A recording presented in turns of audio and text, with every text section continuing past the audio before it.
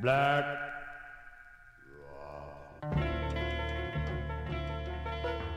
All right, guys, welcome back to The Real. It's been a minute, it's been a while, but several room reservations later. It's been a while since our last episode, but we are back just in time for the end of Black History Month. It's a very special episode. We are talking black media, past, present, and future, with some special guests on the show. If you want to introduce yourselves. Hey, what's up? Josiah Bradley. Glad to be back at Towson. And first time meeting some of these people. Not first time on Towson, but Marcus Ellison. Cool. For those who don't know, we are me, Corey, and Gosnell. 3/4 of The Real. Kelly couldn't make it today, but yeah, pour one out for her. We'll pour one out later. We got some drinks. Pour out my Dasani for yeah. Pour out some. What kind of? I got my Fiji water ready for her. Fiji water. Pour out a muscle milk on the floor. Hope you're doing well, Kelly. Yeah. So we're in this film society called Lambda Capital. Lux et Veritas. Lux et Veritas, and Josiah is an alumni of said film society. It's been a while. Old as him. It's been a while. He's an old head, but we're always happy to have Josiah on. What was your initiation class, Josiah? I am Mu class. Mu? Yeah. Oh, isn't that when we switched over? Yeah, from that was the society? last time I got to be in a fraternity for like 2 minutes. For 2 minutes. For 2 minutes until we made a transition. Yep. That's all I'll say about that. I got to call you a frat boy for a little bit. for a little bit there. Yep. That was Mu class, respect. That was actually my roommate when I first joined LKT, Omicron class. What up? Yeah, Omicron. So that was I came back home, and my roommate Eric was like, I'm about to buy you like all the Vineyard Vine hats, and he was like, dude, it's not that kind of, it's not a frat, it's a film society. We some film nerds. Get you a visor. Or get you topped collar. Right. Some natty bows and shit. So we're talking black multimedia, and I guess to sort of start the conversation off, basically for this episode, we're basically gonna chat about some of our favorites from all forms of media, whether it be music, TV, movies, art, etc. And we're gonna talk about later on in the show about what we want to see more from black creatives going forward.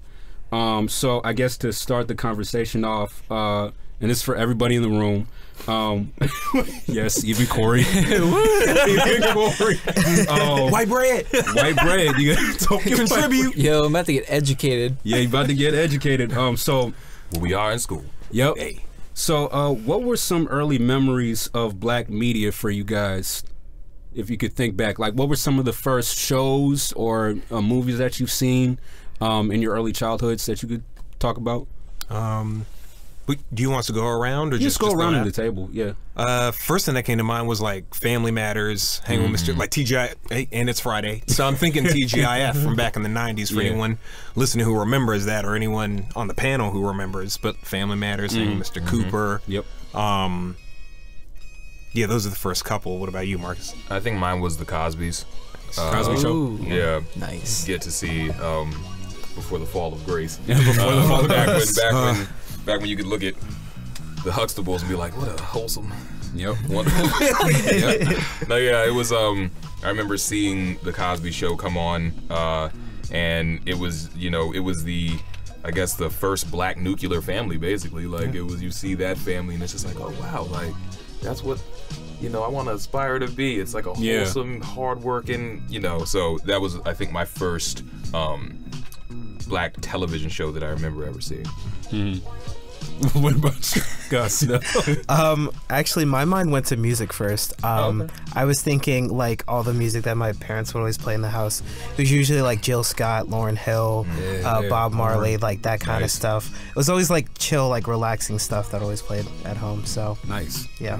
Yeah, I'm in the same vein as Gosnell. My mind first went back to music because my grandmother used to listen to like a whole bunch of music back from when Wow, she must have been like in her 30s or something. She was big on like that old school rock and roll, like Chuck Berry, even things kind of like James Brown, which like heavily influences the kind of stuff that I like to listen to today. Like, you know, I'm all about the funk. Oh yeah, all about the funk. All about that funk. I actually like really fuck with Corey in terms of Hey, like thanks, man. in terms of like his musical interest, because like he like if you just go on to Spotify, like he's into some groovy shit, like from like his Spotify playlist spans decades. Like you go back like anything from like Tame Impala to Tame Impala is freaking Tame Impala is free. We were just talking about Tame Impala like just the other day. Like I was trying to find out like the name of a remix. I'm gonna need them to drop something this year. They need to drop something For real. Yeah. Cause I mean like Tame Impala, like that's sort of like, you know, we'll talk about this as it relates to black media. Like there's like this thing where things start to come back around. Yeah. Like, you know, this whole funk revival that's happening with, you know, like your Anderson .Paaks and everything. The same thing's happening with like psych rock, I feel like. Right. Like, you know, Kevin Parker is sort of bringing back, he's making psych rock for millennials. So like, you know, stuff like, you know, Jefferson Airplane or like, you know. Psych rock for roof parties. Yeah, pretty much. Now, if I can piggyback off of their sentiment for a second, I also grew up, my parents would, actually, I didn't even get into rap music until I was in high school, because like all of my parents would play like soul and gospel in the house, you know, like, you know, on Sunday morning, and you hear that gospel music playing, you know he's about to clean up the house. And it's time to clean up. Got Kirk, Fred, Hezekiah Walker. I hear stomping, I'm like, oh man.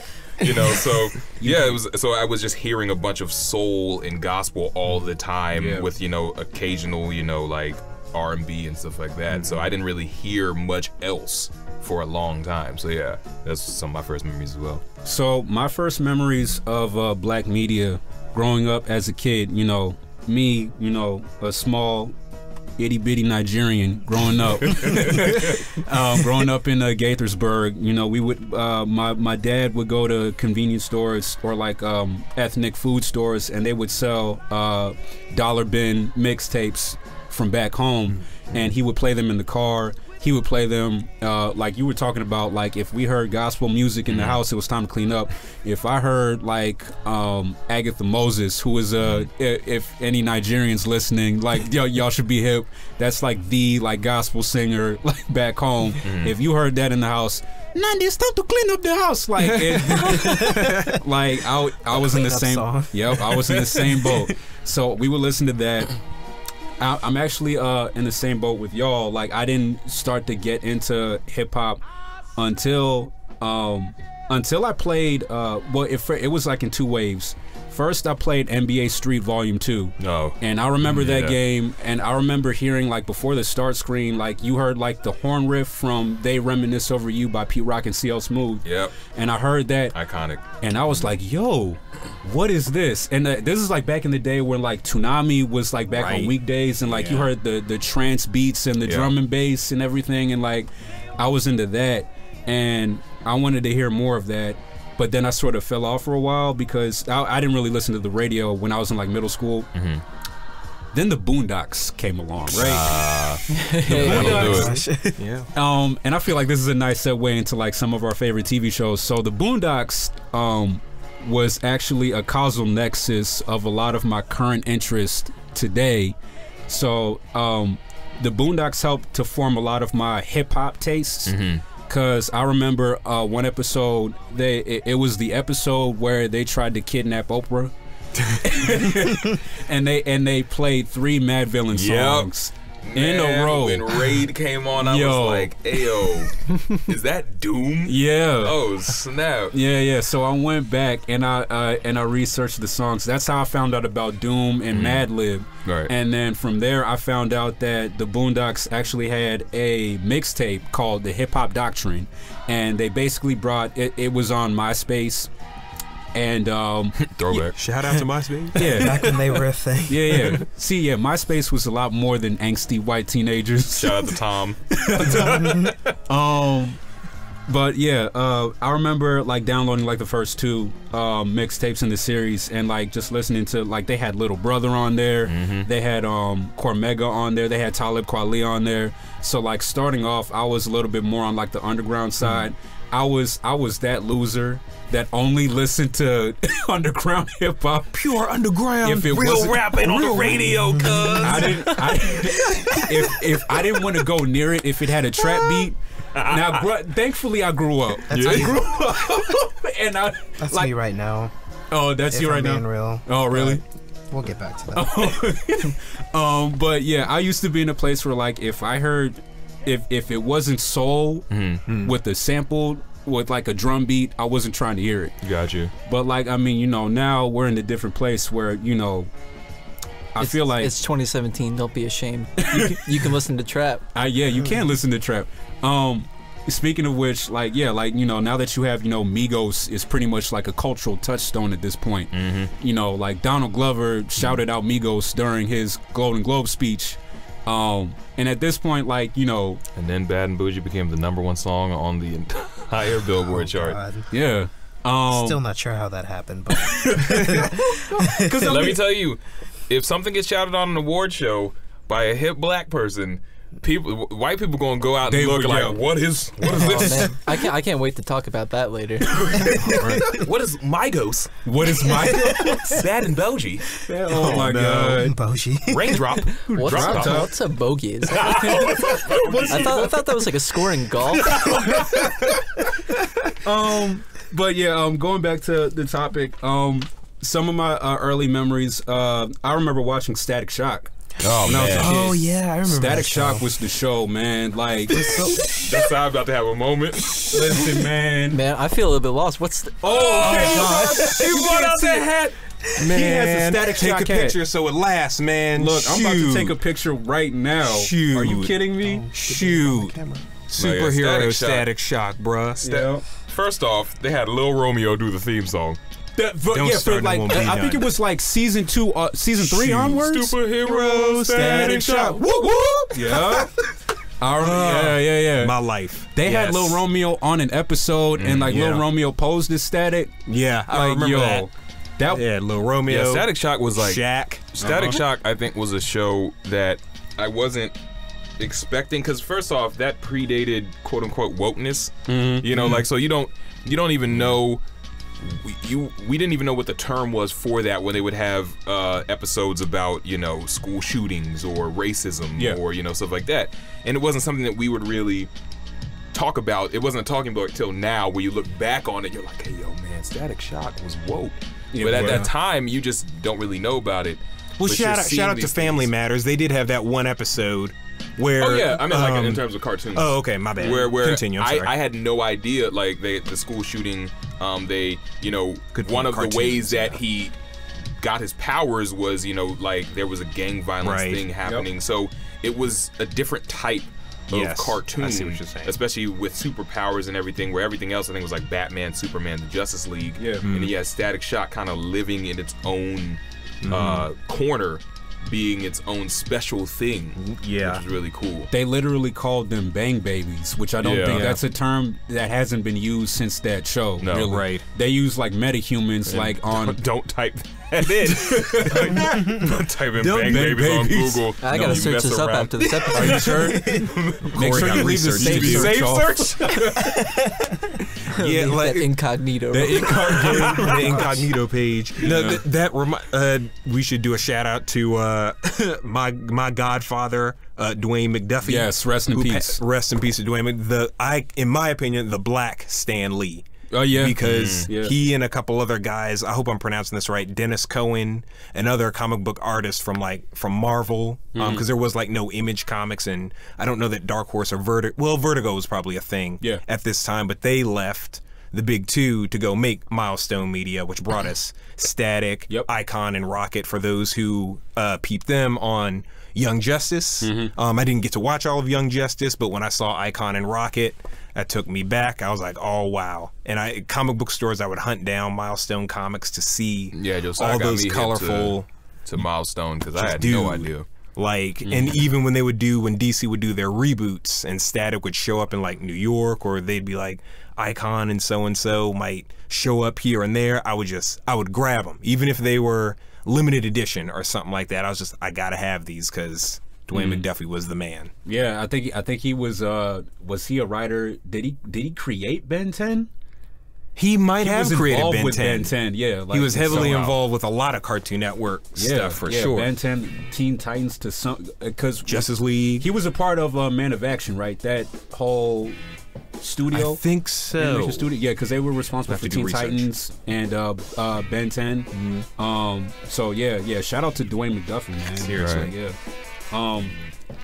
My favorite episode of Static, hands down, has got to be the one where Green Lantern turns evil, and like, oh yeah, that you like when we all thought that Green Lantern turned evil, but it was really Sinestro.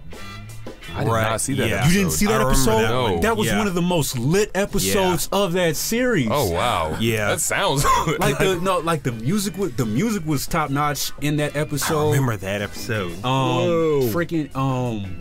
It was that episode. The Hoop Squad. Remember the Hoop Squad? I remember them. I remember that episode.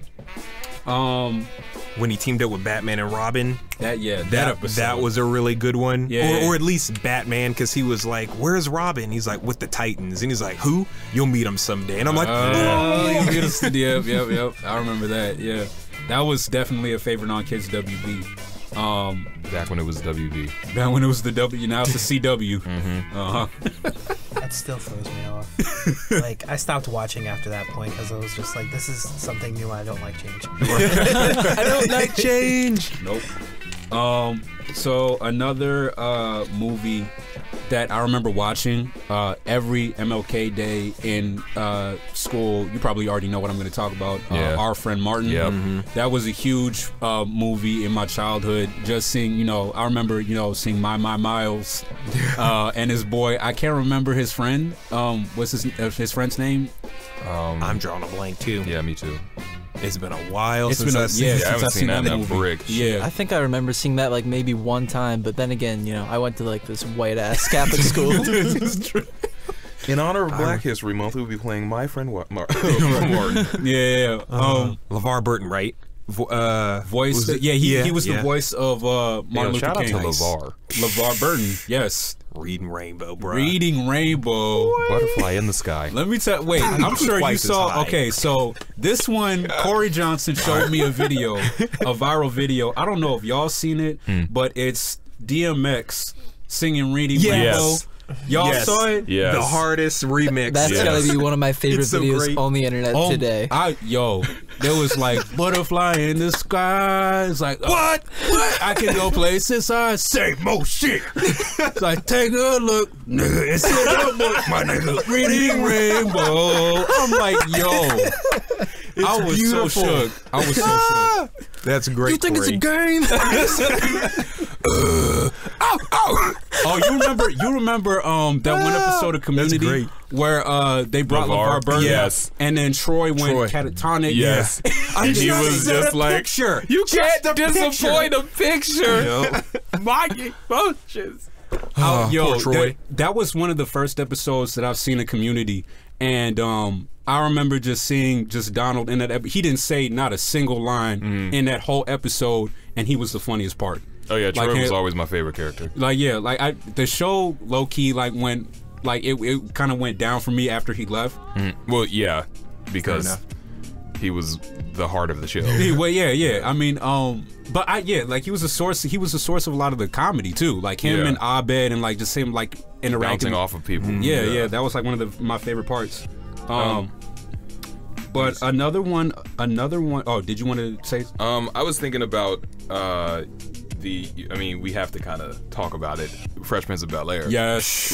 Yes. How did we not that mention this was before? That's my literally what jam. I'm wearing today. Yeah, you would, These guys. Fresh Prince of Bel-Air, I'm not going to say it's the most iconic, black show, but it's definitely maybe the most popular. I think especially because of the intro song.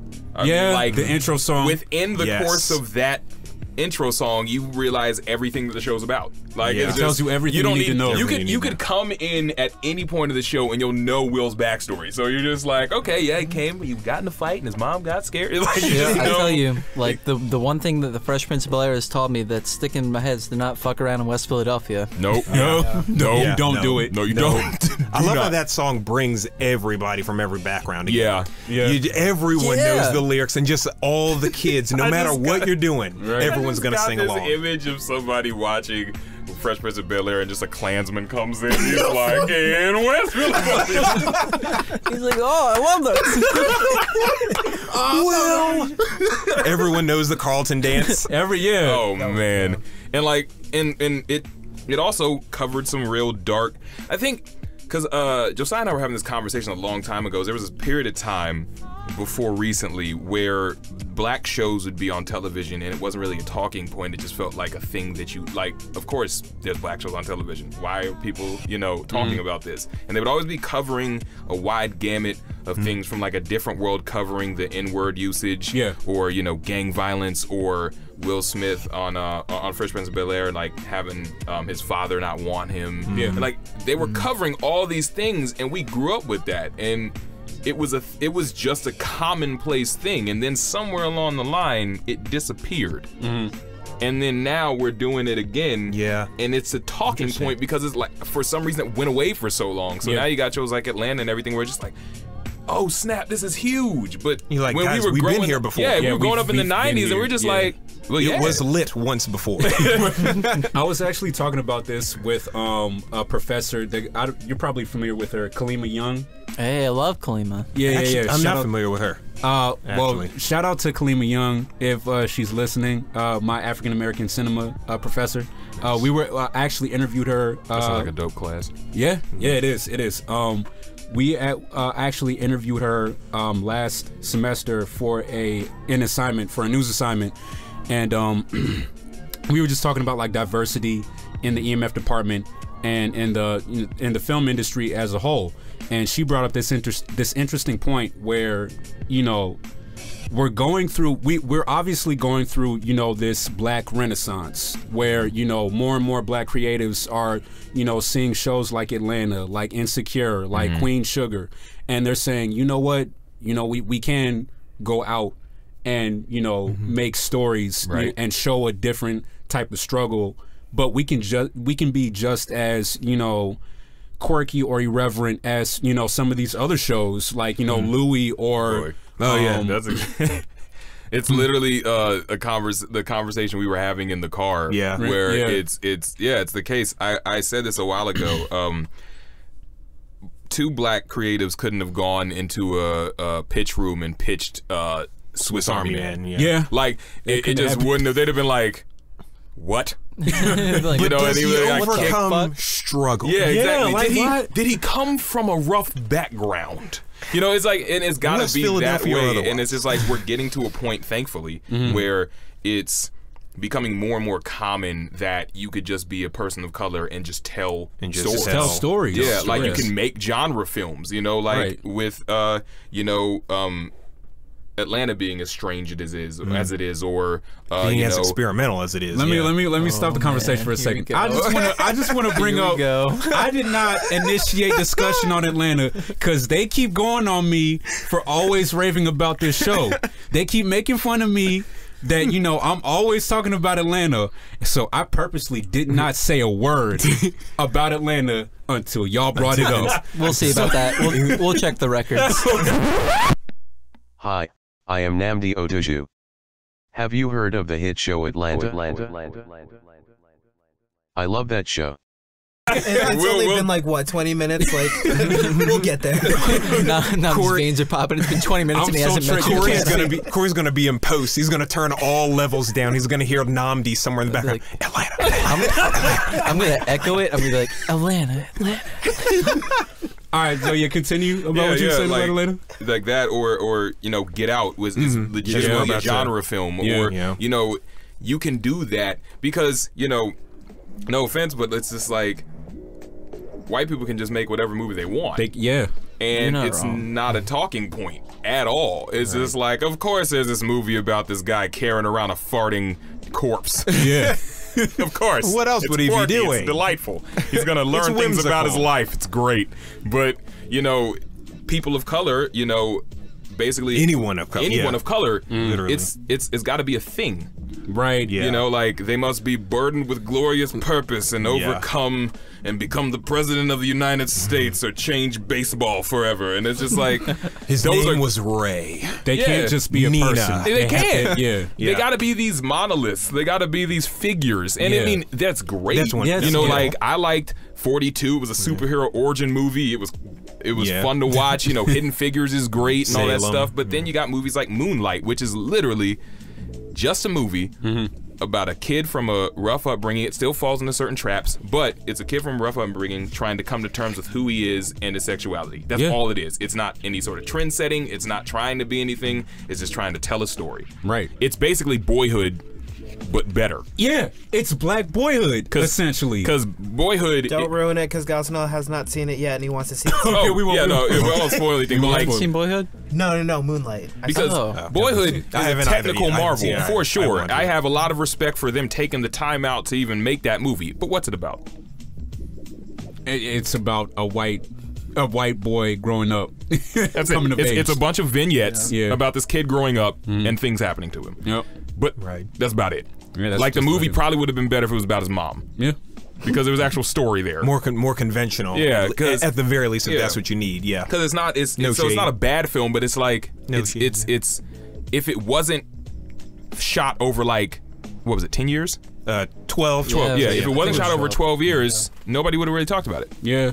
So it's like, but Moonlight was able to do that same exact thing and just tell a story, and you know, just everybody just happened to be black in the movie. Yeah. I love like this one, like a couple friends of ours were talking about the Oscars, and we were talking about the idea of Oscar bait. And what Gosnell got some things to share. What constitutes Let him talk. What constitutes its Oscar bait? And then, like in my mind, I remember thinking, well, I mean, you know, unless it's a story about, you know, two white people falling in love, singing songs. I'm not talking about no movie in particular. You sure? But You just gotta get throat checked out now. I mean, yeah, some lozenges. Right? But You got water, bro? I got some water right. Got a But case of the SARS. The salty SARS. But yeah, like unless it's like a conventional tale about white people, like it's considered Oscar bait. Like Moonlight, they were talking about Moonlight. Oh, Moonlight's Oscar bait. That triggered me so much. I haven't even seen the movie. I've like heard so much about it, and then I was like, of course it's Oscar bait, because we've been trying so hard to like be recognized as good filmmakers, good creators. Of course it's gonna be fucking Oscar bait. I mean, not that I agree that it's Oscar bait, but like still, like it's a thing. Like Hidden Figures is more Oscar bait than Moonlight is. yeah. You know what I mean? And and I mean, like even if it Not is, saying that Hidden Figures is bad, because it's not. It's but, not, but like even if it's like considered Oscar bait, that shouldn't deter you from wanting to see it. Or like I'm gonna tell you right now, like I don't know about anybody else in the room. I think that Moonlight should probably get Best Picture, but it's La La is probably gonna sweep. That's probably what's gonna happen. Especially if Barry Jenkins gets Best Director, Moonlight's not going to win Best Film. No, yeah, it's the same thing that happened with 12 Years, where I don't think that Steve McQueen got Best Director, but 12 got Best Film. So it's very rare that you get Best Director and Best Film. So like, I feel like Moonlight should.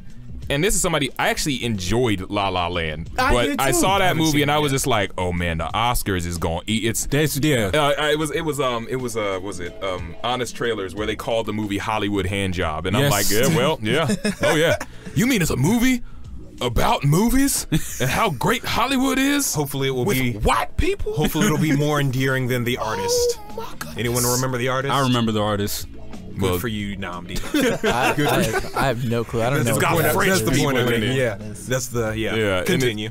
So it's well, it's gonna be more endearing than the artist because the artist was a silent film. That's right. Not everybody can handle that. Like at least this one has like pretty white people singing songs and dancing and doing stuff. Also, do you think that the film would have been just as successful if Emma Stone and Ryan Gosling weren't starring in it? No, absolutely not. Not at all. Yeah.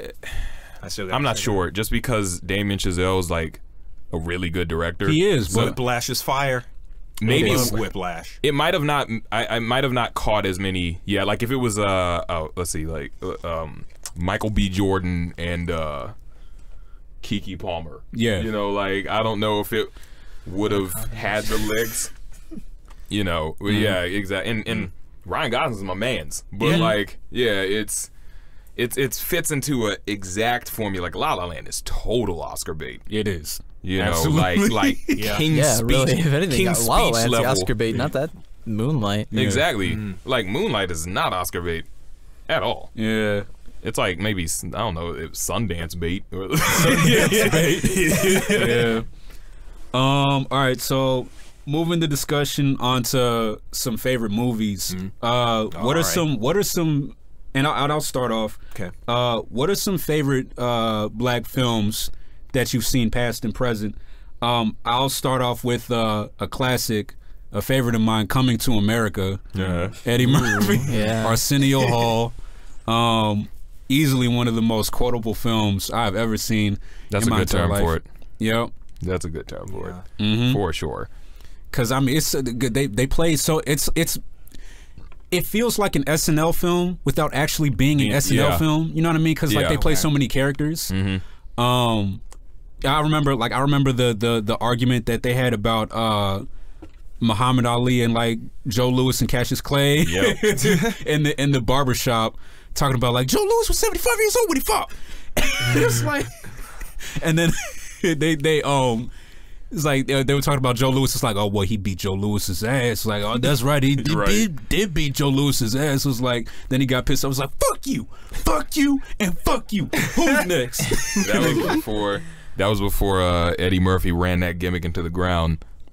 Yeah, and added fat suits. Yeah, that was like his prime, really. Like in the '80s, like I think it was like early to mid '80s. Like that was like his prime, where he had Coming to America, Harlem Nights. You knew he was in his prime because he could release Party all the time and it didn't hurt his career at all. At all. Yeah. Because that song is glorious garbage. It's like so fun to listen to, but that song is trash. You know, I love Eddie Murphy deep down inside, but I gotta say he triggers me every time I see his face, only for the sole fact that whenever I get called down for jury duty, of like the 3 movies that they have in their selection that they play in like the jury room or whatever that thing is, where you have to sit with a whole bunch of the city residents and they all smell and stuff. That 1,000 Words movie with Eddie Murphy, where he can only speak 1,000 fucking words. I've watched it 2 times in my life, and I'm like, they play no more. There? I have no clue why they would play it there. They play that. They play that and like some other George Lopez movie called Spare Parts. Oddly enough. I'm so sorry.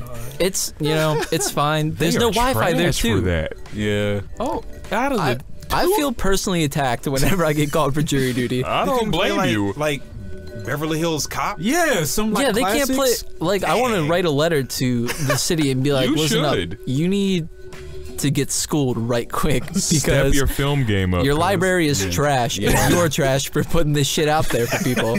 You just gotta tell the truth. Tell the truth. Yeah. Yo. All right, so if we're talking about black movies, of course, like I can't not talk about Black Dynamite. Oh yeah. Ooh, like Black Dynamite is one of the best satire films ever of all time. Yeah. Yeah, because they lovingly. That's like Monty Python levels. Yeah, like they lovingly pay tribute to the blaxploitation genre, like in all of its quirks and its tropes, like the boom pole in the shot. Yeah, they have even switching out the actor. Yeah, that was one of the funniest scenes from that film when How you get Bullhorn slapped so hard that you become a completely different person. Yeah, he was like, yeah, he got slapped. He was like, motherfucker, and it cuts, and then like it's a new person, and he's fighting. Bullhorn's fighting a new person. In the part where they're like figuring out the when they that roundabout roundabout thing somewhere. Alex Ewing is ejaculating so hard because he can sense that we're talking about not only Black Dynamite but this scene in particular. That was one of the because it feels like Black Monty Python almost because that whole like they were trying to they broke it down like it was like Little Richard. Oh my God, Little Richard. It's like what's another name for Richard? Dick. So like Anaconda malt liquor gives you little dick. What? What the hell? And like just watching them come to that conclusion in the Waffle House. While Grandma keeps dropping the hints and he's like, we got it, Grandma. Thanks. I don't know what's my favorite scene out of the pimp scene where Black Dynamite comes in and sees the whole pimp get together and just chocolate giddy up. It's like Black Dynamite, but I sell drugs to the community. Or the Euphoria, shut the fuck up. Man. She came with that slick talk, and then she was like, Euphoria, shut the fuck up. I knew that was you. I didn't even have to look. Want me to send back to Crenshaw Pete with his hot ass coat hangers? Would you like that, bitch? Would you like that? Oh my goodness. I think the cartoon. You remember the cartoon that they came out with? Yeah. On Adult Swim. Yeah. And it was from the same team that made the Boondocks. Yeah. That was crazier than the movie, obviously, because they could do more stuff as a cartoon. Yeah, I love that show. That show was so good and so short lived. My favorite episode, which is probably like this is like the craziest that they literally had a Jaws spoof where Jaws was racist. Yep. It was a racist great white shark. And I remember one of the first scenes in that episode, the shark leapt from the ocean. There were two people, a white dude and a black dude, right?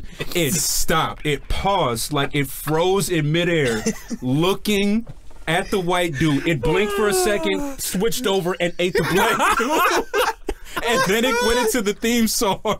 I was like, what am I watching right now? Oh my God. Because it's so ridiculous. Like, it's that episode, and then they had an episode where it was like a literal like race war. It was like wacky races, but it was like the different races. Like they had the Spanish and the Indians, and like they had Black Dynamite representing the black community. Of course. He had a Eartha Kitt mobile. And she was it was Knight Rider, but like Eartha Kitt's voice. Amazing. And it was like sentient. And it like turned on Black Dynamite at the end. Like, wow. I got some catching up to do. That show was so good. It was like, I think it was like 2 seasons and then it went off. But I mean, piggybacking off of that same coin, one of my favorite black movies is Undercover Brother. Undercover Brother. Yeah, I've been thinking about that past few months actually. Isn't more satire, but it's a bit more of like it's a bit more poking fun at the blaxploitation style to a degree.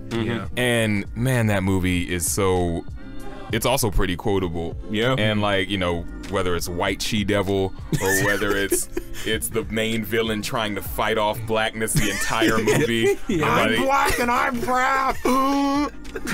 Or Chris, or what's his name? Neil Patrick Harris being the affirmative action hire.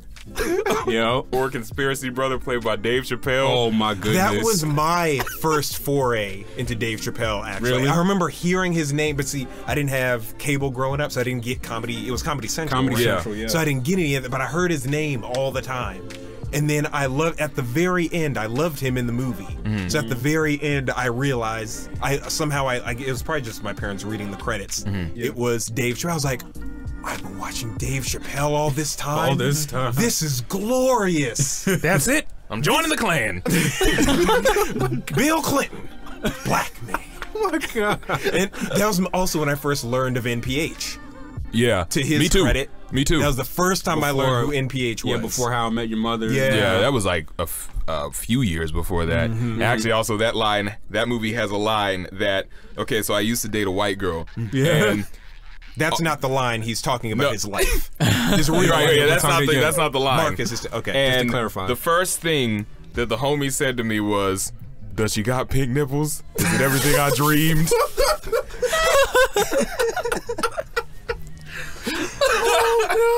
Oh man. Horrible movie. Yeah, another. All right, so we could talk about comedies, all the live long day, but I feel we should get into some dramas as well. First thing that comes in to my mind is Creed. Oh man, Creed's a great. Yeah, I remember watching Creed. I saw it with Val and Austin, and Val was like excited as fuck because Philly. So like we watched the movie, and then I think that was the only second movie I saw with Michael B. Jordan, and it like made up because the first one I saw was Fantastic Four. Oh no, I'm so sorry. And so, I'm so sorry. Damn. it was. I don't want to talk about sorry, that, guys. but anyways, yeah, Creed was amazing. Yeah, continue, go. So yeah, Creed. It was great seeing like we said before, simply black people just being we're simply just telling stories. This was. I mean, I feel like it was thrown around like this is like Black Rocky, but I feel like when I was watching the movie, it felt like it fit in the overall Rocky saga, but absolutely. it stood on its own merits. You know what I mean? Whole time there's only really been one bad Rocky movie. It's 4.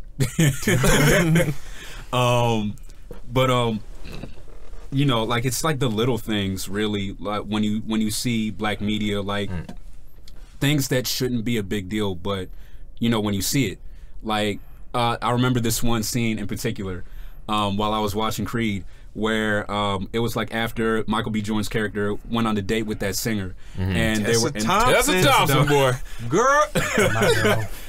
And like Michael B. Jordan was like undoing her twists. I was about to say something about that scene, and it was just a sea of black women in that theater going, yes, yes. And the thing Crisp finger snaps. The cool thing about that scene though is I'd never seen a scene like that in a movie before. Ever. Like even in the most OG, like The Wood and Soul Food, like even the most OG black movies, I did not see that. Yeah. So like seeing that scene was so cool that they decided to put that in there because I was like, look at that. Like look at that, just a black couple being vulnerable and comfortable around each other. This is- Let me piggyback off that. There's we didn't get into like. Well, I guess we mentioned TV, or we'll go to TV. We highlighted. We can go back to TV. Okay, there's some stuff that we because like it's really just that specific, just for lack of a better term, the mundane or just the day in the life type things of like, maybe eating soul food or doing your girlfriend's hair or vice versa. There is a frame or a panel in a Static Shock comic, Rebirth of the Cool, where in the comic, his love interest, Frida. Virgil quit being Static for a while because he lost a superhero partner, and so Frida's been trying to get him to like be Static again to protect the city, and they're talking about it, and he's legit in her room and she's picking his hair, picking his afro for him, and like I'm like. It's like I felt like I was on the front stoop and my dad was cutting my hair again, stuff like that. stuff like that, so and it's important. just that stuff because people like it sounds weird to just be fawning over black people doing their hair, but in media, but it's so a thing. specific to the It's a black specific thing. experience. And we're grown, so like there's things that it'll have an effect on us, but we're not impressionable anymore. But like. There's gonna be little black kids who see Creed and see that scene, and they're gonna be like, "Oh, like it'll." It's like seeing my sister or my cousin getting her hair braided or something like that. It feels like home, essentially. And I'm glad that we're getting a lot more. That was a perfect example of like seeing a black male protagonists be vulnerable and be open, as opposed to the stereotypical like we're learning about different archetypes in black film and African American cinema. Usually when you have a character like Michael B. Jordan, like the hyper masculine sort of buck character, he's hyper aggressive and like not really emotionally vulnerable, kind of disrespectful towards women.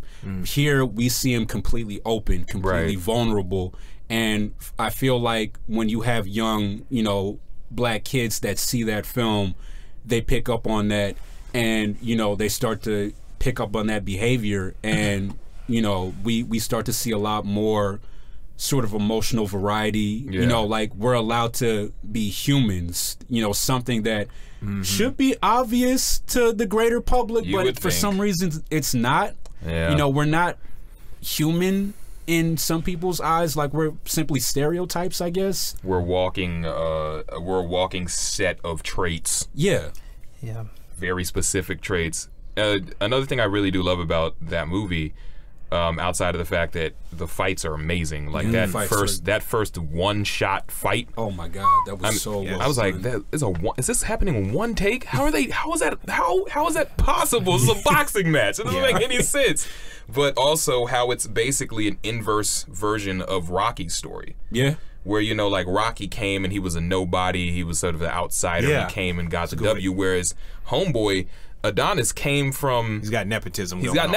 And so people were like, man, you just Creed's son, like ain't nobody. You got privilege. Like he was trying to train, and they were like, oh, you Creed's son, you think you better than me and all that stuff. And he had to earn respect in a different way. Which was really cool. But they were inverse versions of the same story, and it worked. It's kind of like Force Awakens, where they're basically a different version of A New Hope. But you can take it and make it fresh. And also just, I love the Rocky character. So like, whenever I see him, just the big lovable lug just up in there, and when he visited his wife's Asian's grave, I got my feelings. I was just like, oh, Rocky, you're so alone. This is so sad. And then he got the cancer, and I was like, oh no, oh Rocky, no, not my chest. Fight Rocky. My chest hurts. Yeah, so it was. Yeah, Creed was a really good movie. Yeah. Can I shout out Coolie High? Coolie High? I've never seen that. Check that out. Nice I can't remember the actor. You'll know them when you see them. Because you mentioned Queen Sugar a second ago. Yeah, Queen you Sugar. saw at least the pilot. I've seen. All right, so I've seen Atlanta. I've seen like the pilot of Insecure. I haven't seen Queen Sugar yet. Okay, like Preach. He named dropped Atlanta. Yeah, he named dropped Atlanta.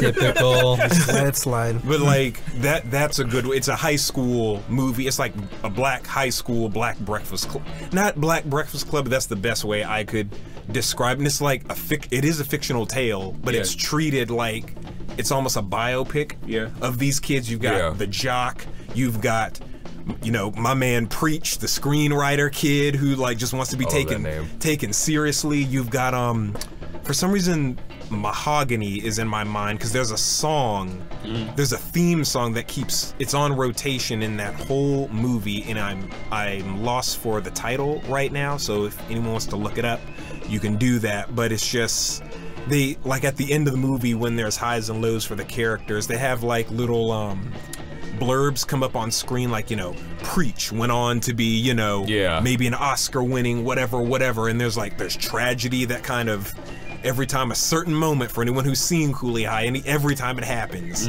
it hits me in the feels because I'm like, dag, I keep expecting this to be different every time I watch it, and it's just like it's going to happen every time, and it just.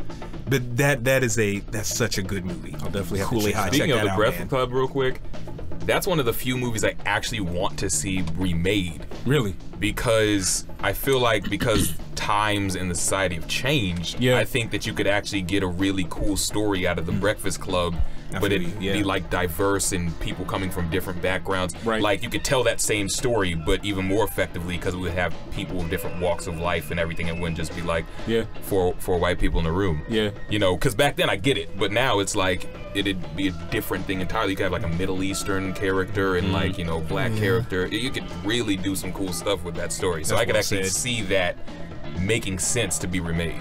Yeah, I would love to see that actually.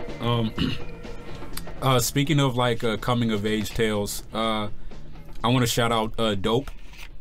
Dope is a solid one. I have a confession to make. You've never seen Dope? No, I saw Dope, but I thought I was gonna like it more. Oh, admittedly, so did I. I thought that the music is fire. The music is fire. The aesthetic is dope. The actors are great. No pun intended.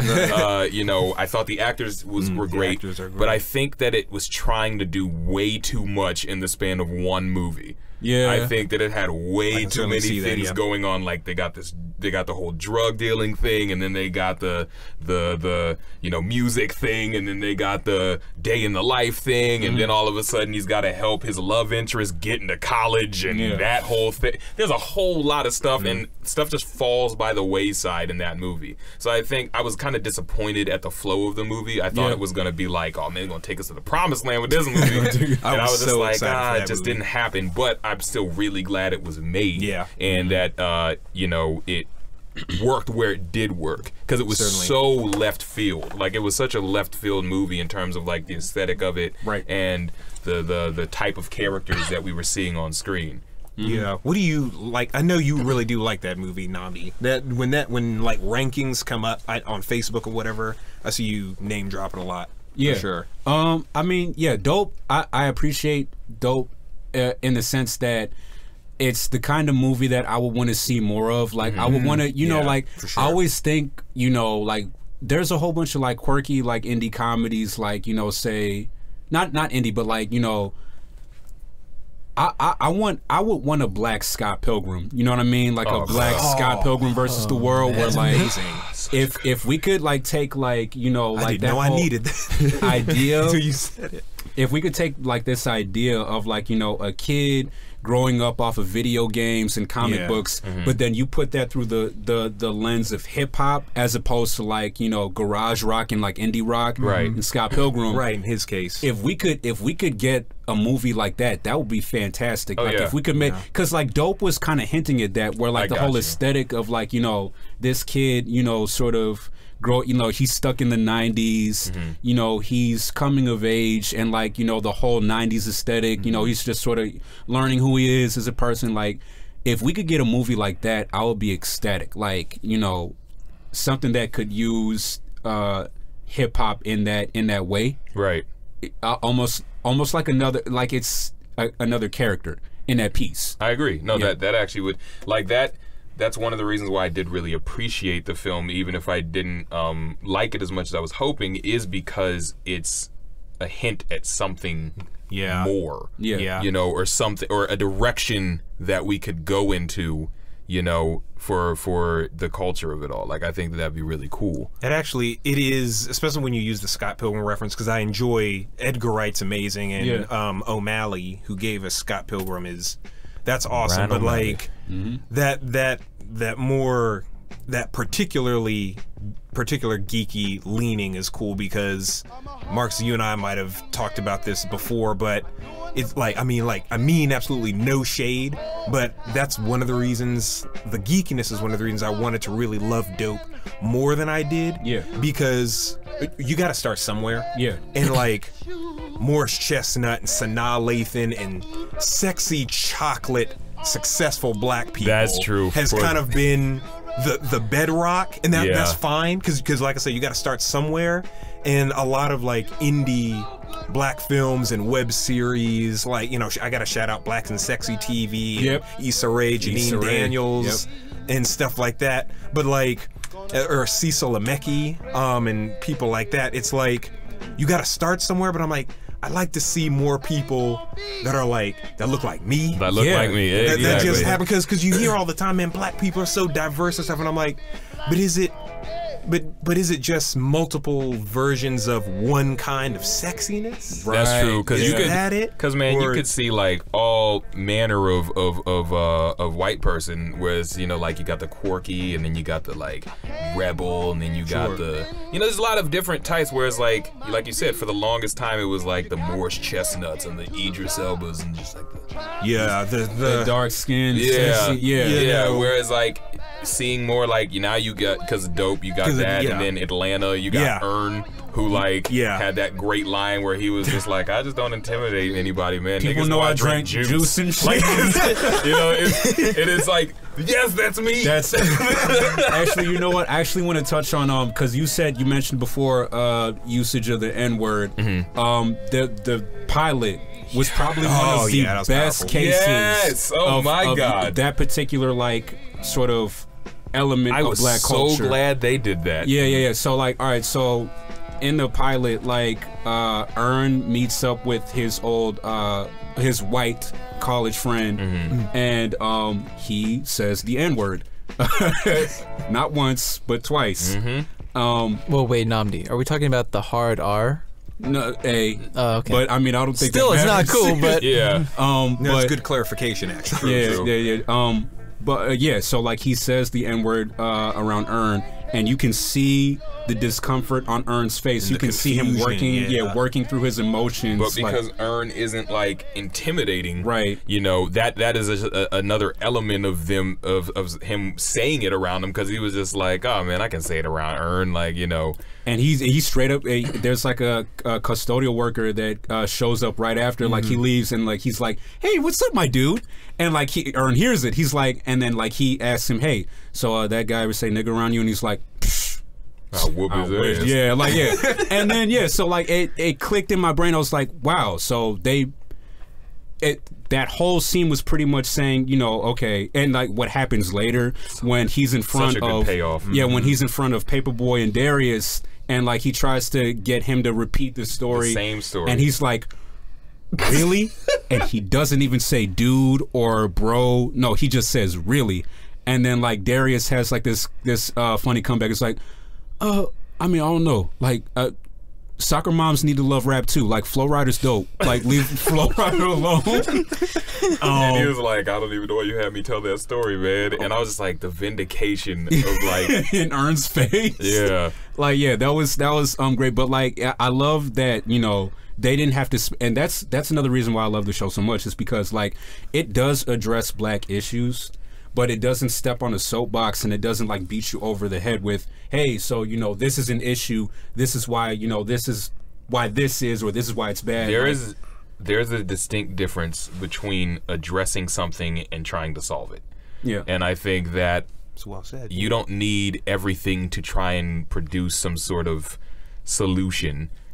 Sometimes it just needs to be addressed, like the way that they addressed, for a very quick moment but an impactful one, in the second episode where Earn was in lockup. Yeah. And the guy who obviously is in need of psychiatric care was there in the jail, and they were just laughing at him until he like did something. Yeah, and then they beat him. Yeah. And that immediately addresses that there are people in jail who are not fit to be there, but are being kept in prisons instead of getting the help they need. And we have that issue there. And they touched on it. They let it be known. And it was a very jarring, scary moment. Yeah. And it almost makes you want to be like, oh, what, is this an issue? Like, do we need to look into that? Yeah, like it makes but why was that in there? But it didn't have this moment where Earn turned to the screen and was like, we need to change. You know, like, not everything needs to do that. You shouldn't expect that from everything. You don't need everything to like spell it out for you. And I mean, like, it's even like small moments in that same episode where they addressed transphobia in the black community. And Earn said it. Like here we have a straight black male main character. I ain't gay. Sexuality is a spectrum, man. You can do whatever you want. And that was so cool. Like, yeah, like it was funny, like the awkwardness of that scene. Like he was, you know, stuck in between like this huge argument. But at the same time, like the being weird. I'm not. I'm just sitting here. I'm just trying to get relief. Right. And no, but it's like trying to make bail. It's like great. It's great that like, you know, we have a character like Earn who just went out and said it. You know, like. Sexuality is a spectrum. It's not that big a deal. You can do whatever you want. I mean, it doesn't matter if he's, you know, transsexual, or if he's gay, or, you know, it doesn't matter. You got to hear that from certain types of people too, because you can't, like, there's a lot of advocacy for a lot of things out there, but a lot of it is coming from the mouths of white celebrities. Right. And that doesn't make it any less of a important issue or an important message being spread. Yeah. But some people can't hear it from those mouths, because like, I don't recognize you. I don't know you. I've never seen you before. before. You know, so sometimes you got to hear it from select voices. It was piggybacking off that for just a second before you move on. That was also brought up in I don't remember what episode, but in Insecure, when Issa's homegirl Molly keeps going back and forth with his name's Darius or Richard. I don't the Enterprise worker or whatever. Yeah. While she's trying to get on the elite and date the Morris Chestnuts and Jadena and stuff like that, and Molly goes back to the Enterprise worker guy Darius, and they're eating and stuff like that, and they're like opening up to each other about like times in college or whatever. She talks about her quote unquote sexy phase with a girl, and then Darius has literally the same thing.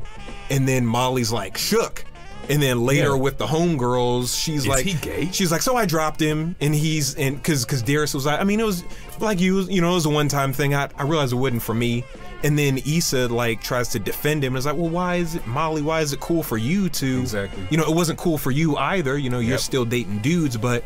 I kind of like how brings up the double standard. Brings up the double standard, like you mentioned on Atlanta, with dealing with that in the black community, and how Issa.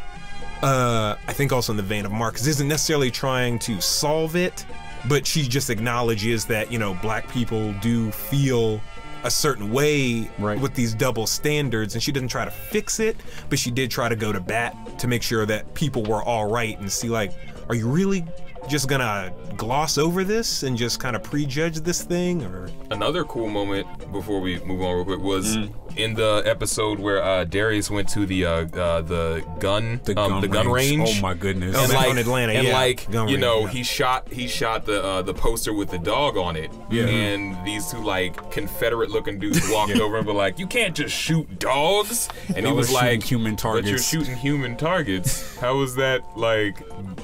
How is that? How is that a problem?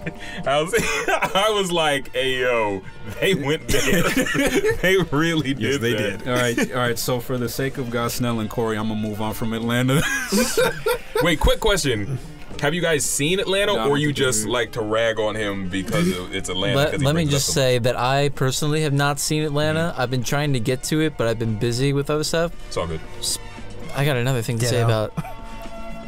But I do just like to rag on Namdi. Me and Namdi roast each other 24/7. Yeah, we do. Fair. No, I there's a lot of things that I should have seen by now that I haven't seen because of whatever reason, so I get it. What's next?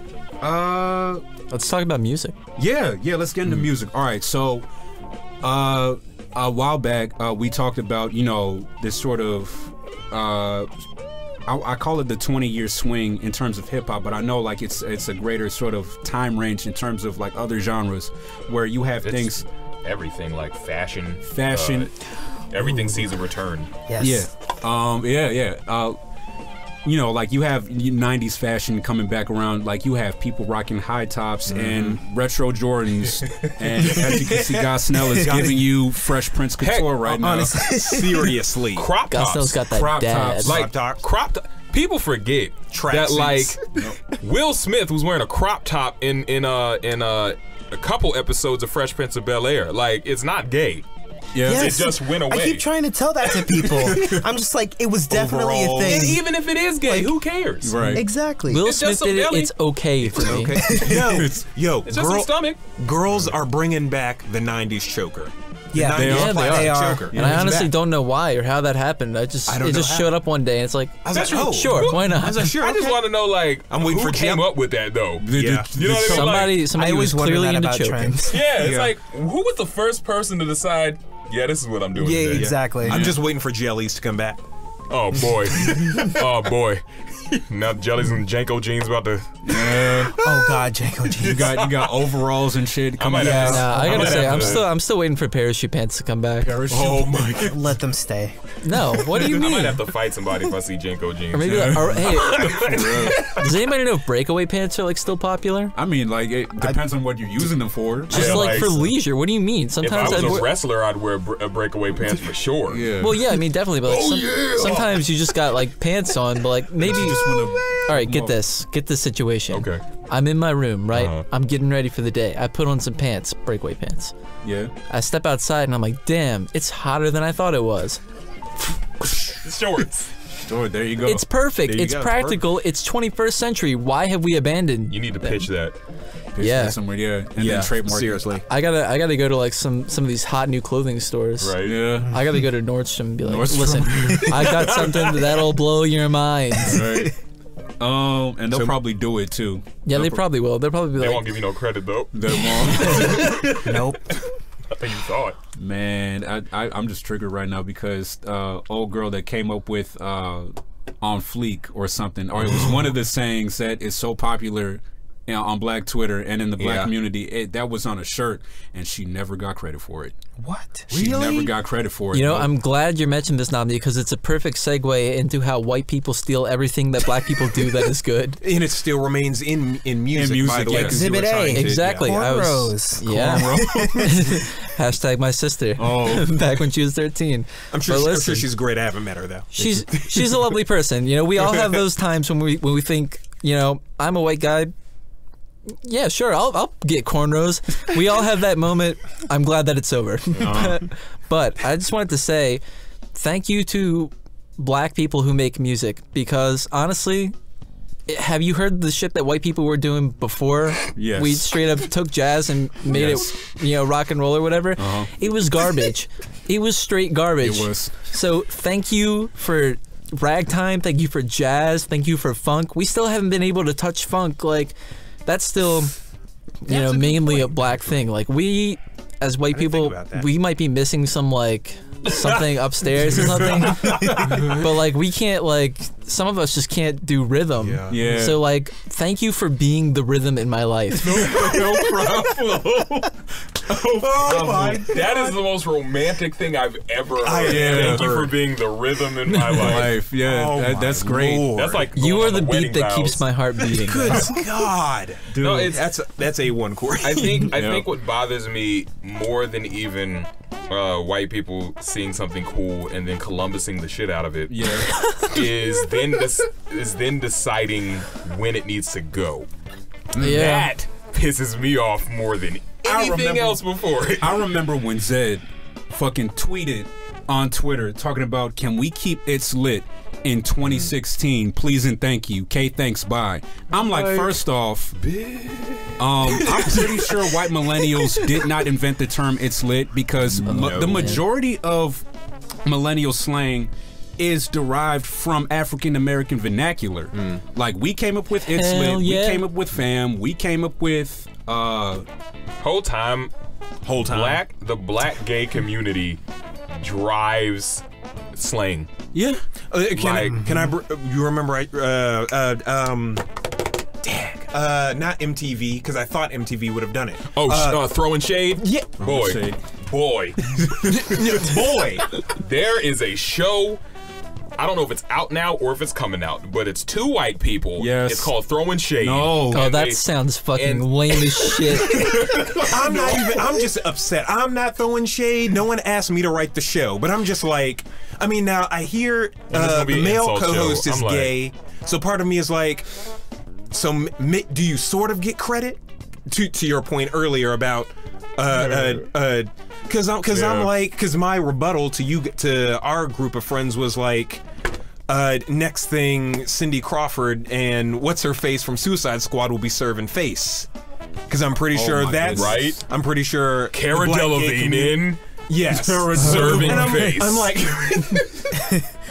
like what? But just anyway, continue. Like, I did, yeah. Like, I'm just like, I hate it when people like decide they want to police, you know, when things are cool or not. It's like, it's, you know, white people will see something and, you know, they'll think it's cool. And then, you know, when they start to, it's cool. It's fine. Like, if you guys use it. Yeah. But then if y'all start to overuse it and then you tell us that we need to stop. White people getting hold of certain things is like the equivalent of your parents getting a hold of it. Yeah. Where it's like, my mom heard that the old DMX song, I think it's not called Throw a Party, but it's like you know, y'all gonna make me lose. No, I forget what the song is called. Yeah, and my parents got a hold of it and just never let go. One of my dad's favorite. Or like, jokes. or Bootylicious, where my mom just ran in one day and she was making dinner and she was like, I don't think you're ready for spaghetti. No. And you're just like, I can totally see your mom.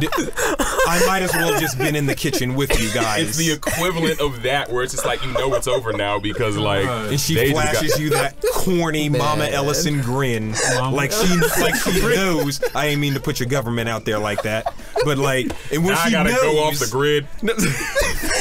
Yo, that's a great comparison. But it's like, yeah, it's just, you know it's over then because they're gonna take it and they're just gonna run all over the place with it. And like I said, then they're gonna be like, you know what, this is whack now. Let's just take it off. And I'm just like, excuse you.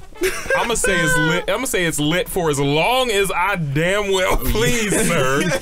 You don't know, like it's not official until it ends up on like an MTV countdown of like top 10 slang that we need to leave in 2016 or Twerking. Twerking and BuzzFeed. shit. BuzzFeed. Oh, God. Top 10 slang that you need to leave in 2016. Number fact that- 1, it's lit. Shut the fuck up.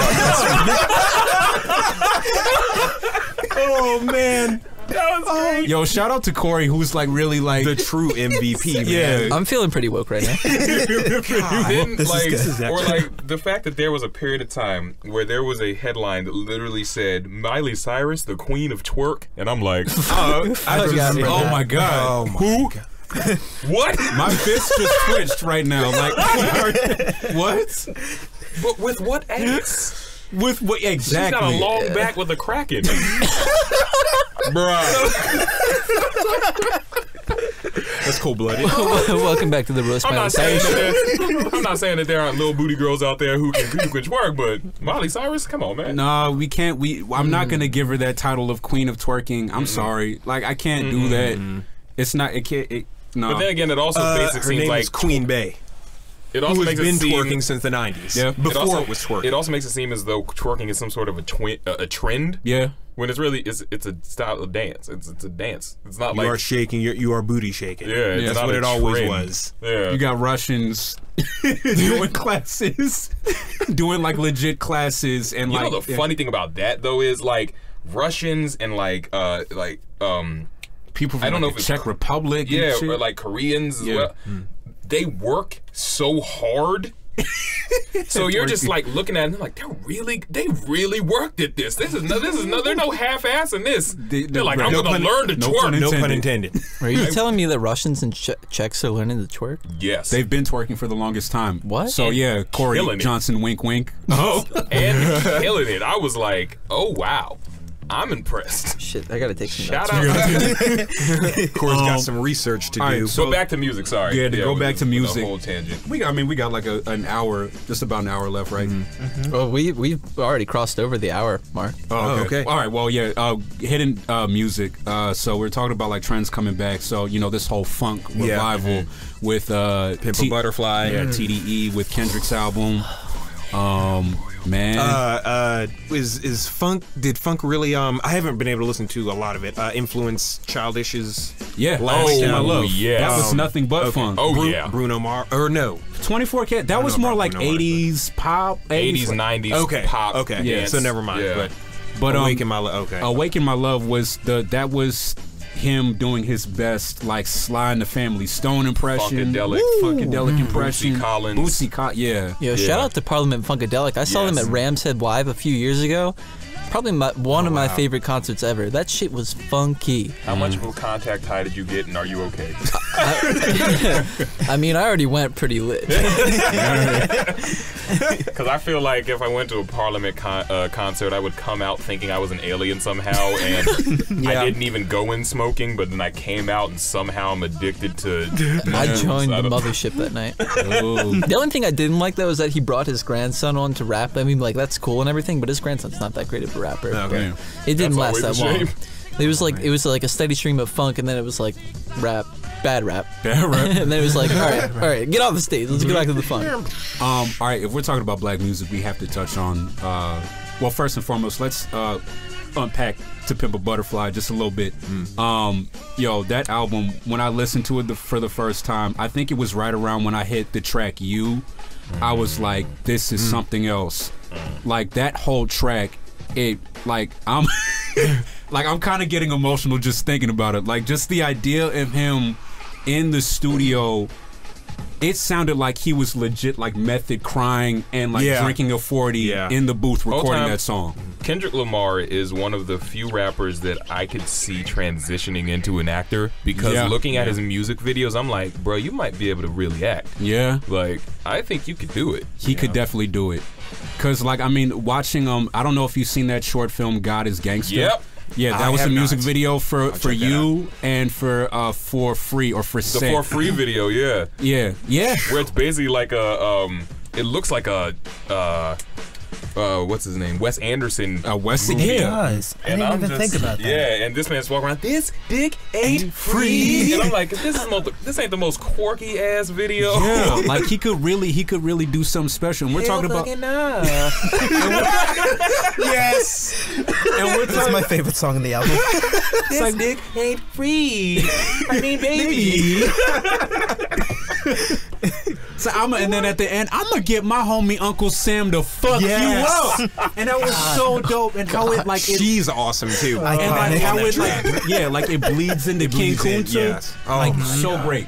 And shout out to the Media Center a couple years, my senior year for the EMF Welcome Back Party. Yeah, Matt Brooks, if you're listening, Matt Brooks and I caught each other's eyes. Suddenly, King Kunta is playing in the EMF, and Matt Brooks and I looked at each other like, what is happening, and why is it okay? Because it is right. They are blasting King Kunta in the EMF, Welcome Back Party. I remember when King Kunta first came on, and I wanted to kick someone in the face. Man. Like I was just like, boy, what? That was if I could pick. Bitch, where were you when I was walking? Exactly. Now I'm in the gang, got the whole world talking King Kunta. Everybody want to cut the legs off him.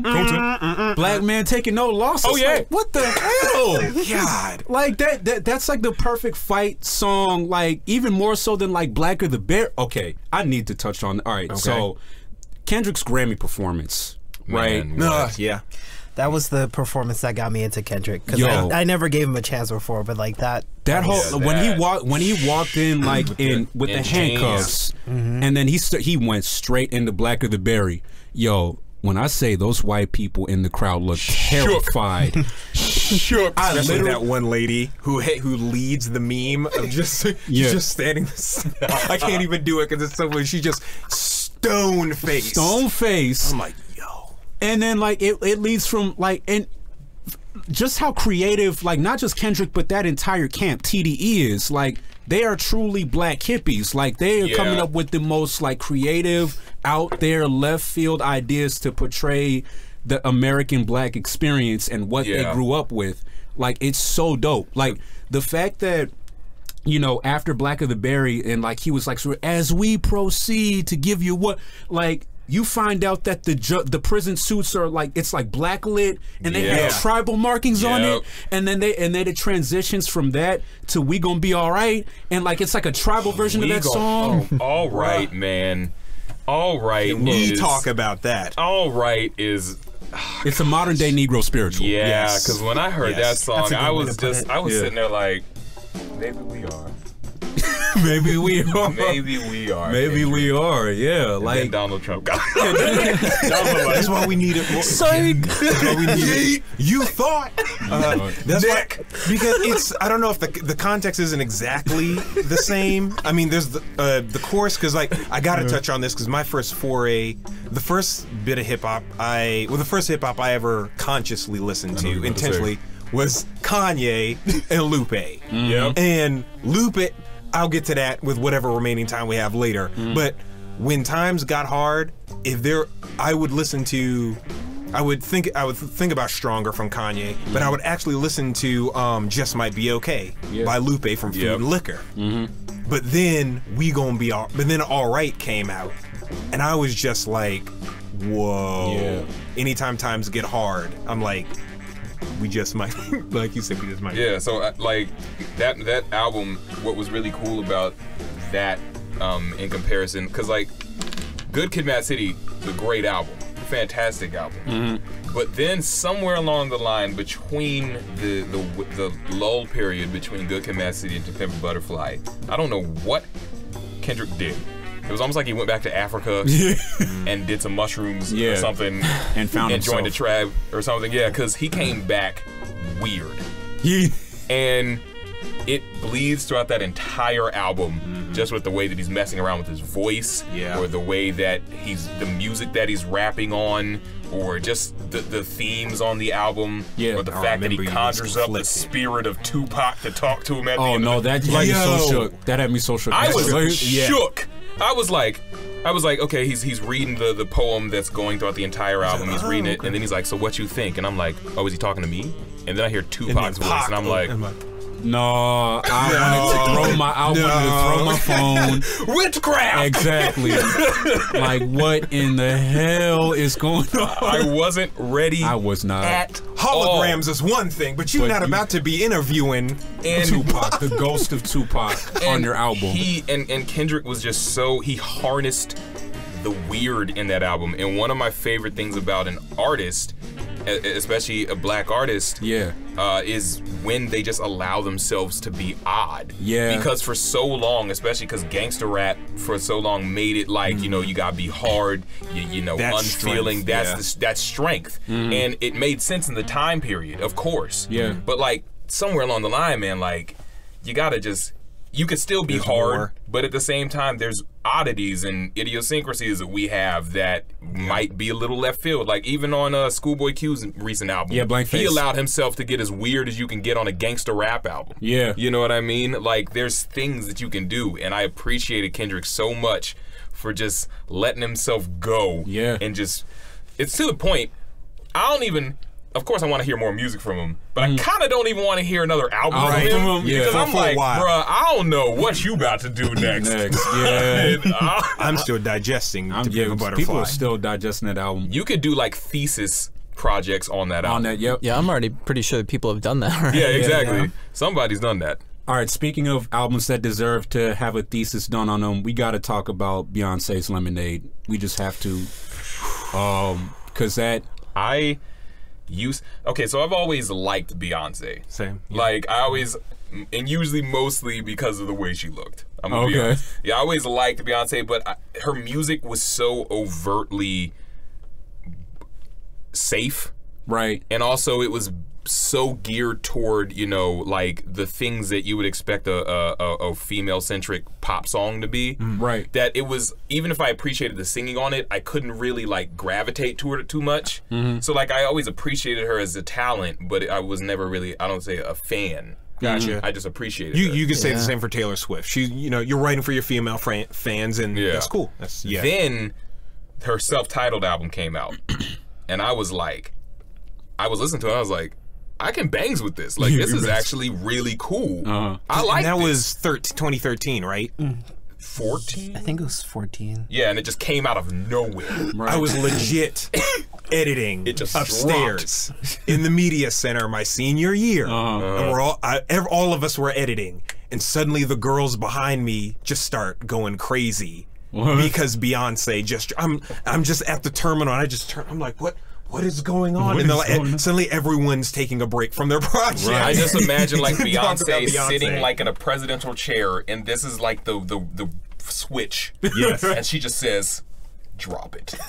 And the world went insane. And so like that album was great. And then Lemonade came out, and this Bama said, you know what? I'm not gonna do what I did last time. I'm just gonna announce this album through a HBO short film. And I'm like, of course, because you're Beyonce. Why not? Of course you can do that. Of course you would do that. And so I was just like, I heard that album and I was like, man, ayo, Beyonce is like operating on a completely different level right now. Like her Grammy performance, man. Oh wow, yeah. Like just the hell was that? And I mean that in the best way possible. Like a beautiful piece of all art. of our heads we're still trying to grasp. There's a period of there's a moment about 2 minutes in that I didn't even think she was gonna perform. Like she was just sitting there talking monologuing, looking all, and I was just like, Ariel. She probably not even gonna sing nothing. She's not. And then She just gonna be on there for like, but then she ends up singing and bit like, yeah, she's like looking like the sun god, the black fertility goddess. Yeah. and I was just, and I watched all the other Grammy performances. That's what I usually do now. Is I just watch everything on YouTube because I don't feel like watching the show. And Right. I saw the other performance. I'm like, yeah, nobody's doing what she did. No, yeah. That was insane. Yeah. Weeknd had Daft Punk, and he still wasn't as like. Daft Punk they did what Daft Punk did, and like was Weeknd good was too, singing, and like it was good and everything, but Yeah. you know, It was what it was. yeah, it was what it was. But Lemonade, yeah, it's like a diary entry, and it's way too personal at certain points where I'm just like, did I hear something I wasn't supposed to? Wasn't Lemonade like the one of the first visual albums? I'm probably getting that like way wrong, but About that was done by Beyonce. no, Or- Beyonce would her. What you Lemonade saying? in general, like one of the first like visual albums that was like completely told through like film too. I think so. I believe Like, 'cause so, yeah. there's been visual albums in terms of like you drop a disc and it's the album, and then you drop a disc and it's the music videos. Yeah. But I can't think of outside of Runaway for Kanye's My Beautiful Dark Twisted Fantasy. I can't think of another album that was dropped and there's an accompanying full length film Right. to go along with it.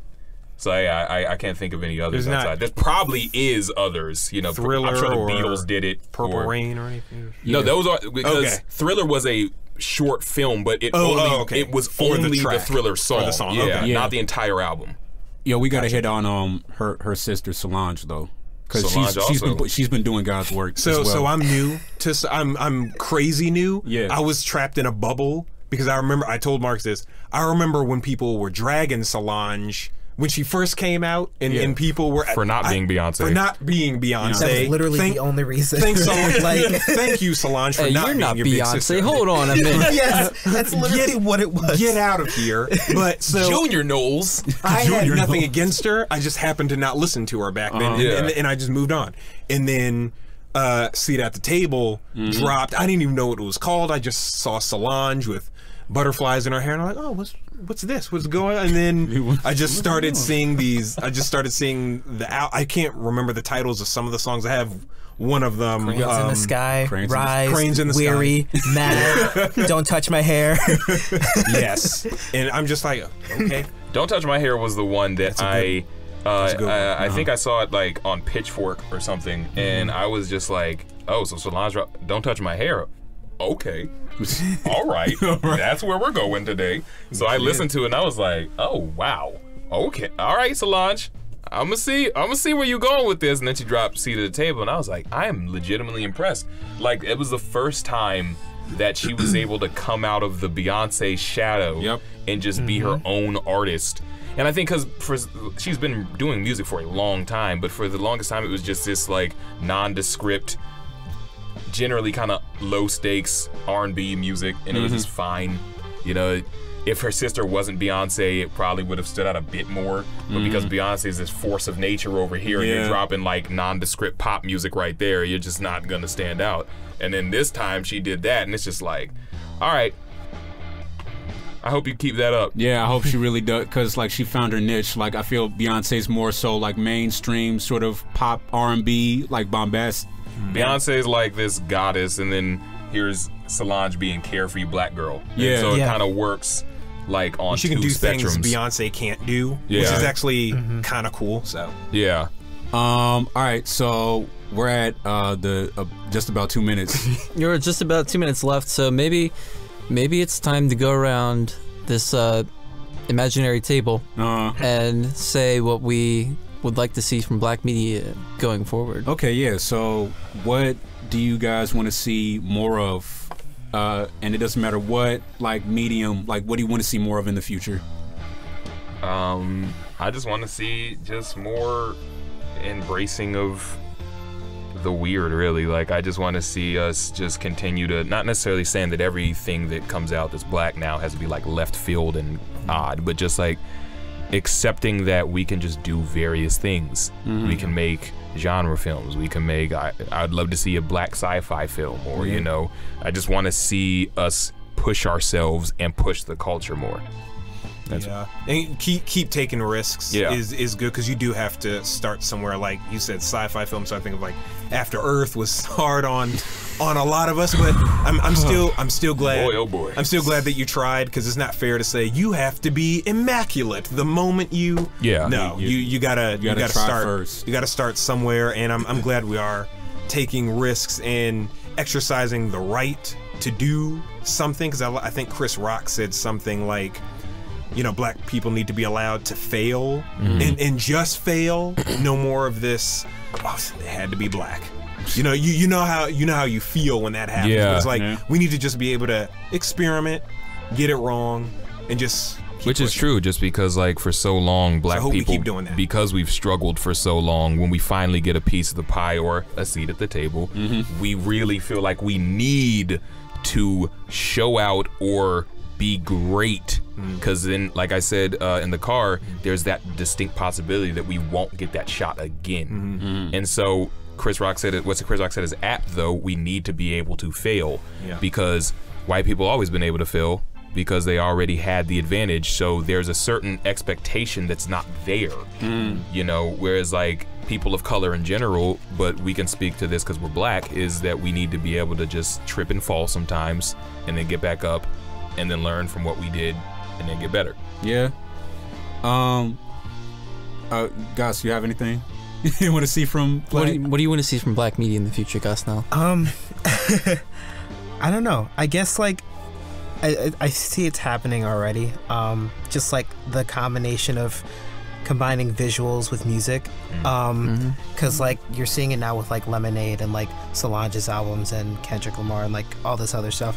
And I just think like pushing that, because like I'm a visual artist, so like I'm all about like what you see, and so just like keep pushing that and like exploring it a little bit more would be really cool.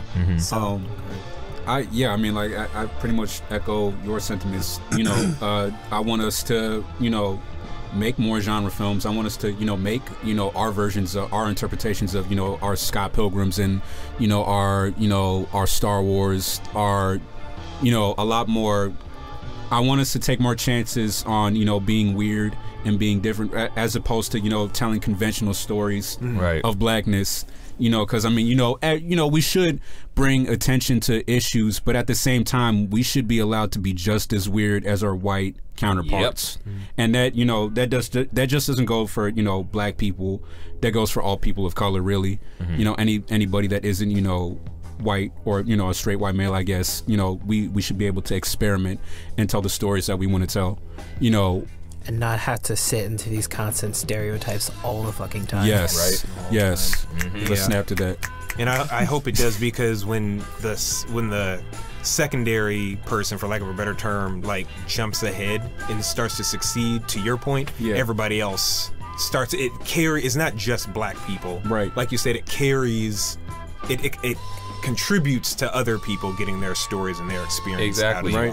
Breaking that glass ceiling. If we're really meant to believe in diversity, one group of people getting a W is should be a W for all of us. Like the fact that Fresh Off the Boat is popular and well received, Blackish as well. Like this is a W for more people of color getting to tell stories. Master of None. Black Panther 2018. Yeah, Black Panther. All right, so that's all for The Real. I want to thank Josiah and Marcus for giving us their time, chatting it up with us. Been a Thanks for pleasure. having us. Happy Black History Month. Happy Black Hell History yeah. Month. Any announcements, LKT wise, that we want to plug? Any plugs for social media? Yeah, plug something, Josiah, Marcus. Let's see. You can find me on Instagram at Felon DeGeneres. Felon DeGeneres. Yeah, but where the O is in felon is actually a 0. But yeah, Felon DeGeneres. Yeah. You can follow me on Instagram and Twitter. Both are at Joe Brad Online. Awesome. You can follow me on Instagram. I'm Young Odo. Follow me on Twitter. I'm at Groovy Nam. Yeah. And yeah, be sure to follow The Real on social media as well. Follow Lambda Capital as well across all forms of social media for any updates, for any events and screenings, like our 48 Film Festival that's happening today. Like an hour or two. Which, I mean, I don't know why I plugged that, because the episode's gonna be out much later. But follow us for updates on more episodes. We do have a lot more episodes coming for you guys this semester. Our next episode, we're super excited about it. It's going to be our big Studio Ghibli episode with some special guests. So that's going to be a fun time. Nice. So, thank you so much for checking in with The Real, and we will catch y'all next time. Peace. Peace.